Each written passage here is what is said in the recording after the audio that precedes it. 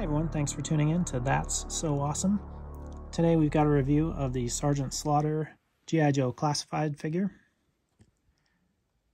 This is from the 6-inch figure line. Here's a few close-ups of the packaging.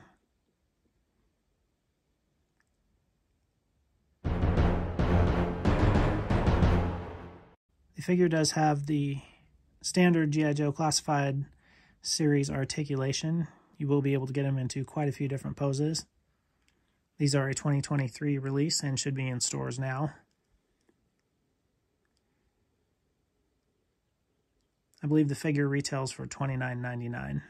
Another good shot of the double joints on the elbow. And there's a close look at the open hand. This is one of the best accessories I've seen on any figure, is the mini action figure of Sergeant Slaughter that comes with the larger Sergeant Slaughter. I thought that was a very creative accessory to add with the kit.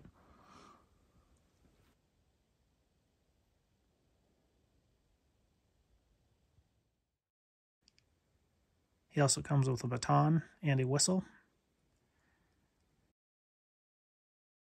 His back arches pretty well, so you will be able to get him in a crawling position and his legs kick out. His leg does fully extend out and he does have some ab crunch ability. He can sort of grab the sunglasses, but they are a little loose and will fall out. Here's another shot of him grabbing the brim of his hat.